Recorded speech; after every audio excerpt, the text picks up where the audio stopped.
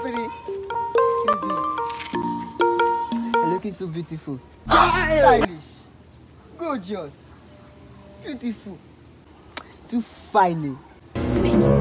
I thought I've warned you several times to stop disturbing my life. See your Malicha. You don't know me.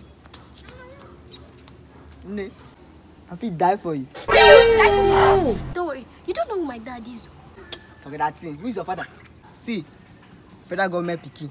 We fear nobody. May God not allow them. Just come with me. My brother will teach you a big lesson today. Your brother, okay.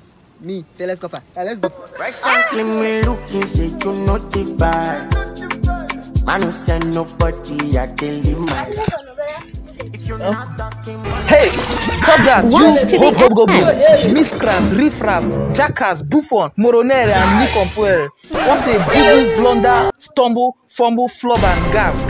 You have been rollicking, wallowing, gallivanting, squazzing, and boiling my sensing. Who gave you the temerity and audacity to locomote your unimaginable self in my million, harassing, chastising, and attempting to touch my prestigious, sonorous, and pulchritudinous daughter? He shot you! Yes, man, I'm talking to you. Sir, I wanted to. What? Also, you came here, they told Scotty sister, go follow her, come and go follow Scotty's papa. They talk, and that's as you know, get senior my picture for your ass. For this place, I'll break your leg as well. My daughter, is it the frivolous, infidel, languorous, languid, ignoramus, ineptitude, haphazard, and illiterate corper that have been disturbing you in your citadel of learning?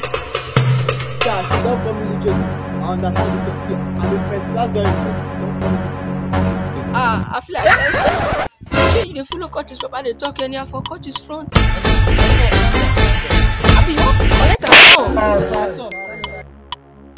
This porkishness, mysterious and braggadocio is tantamount to flossinocinisimplification.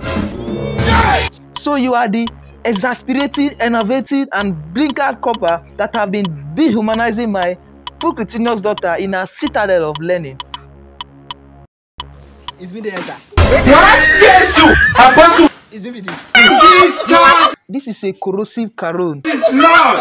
What a catalytic parapoism. You want to use your life for us? Oh my God, man, you know what?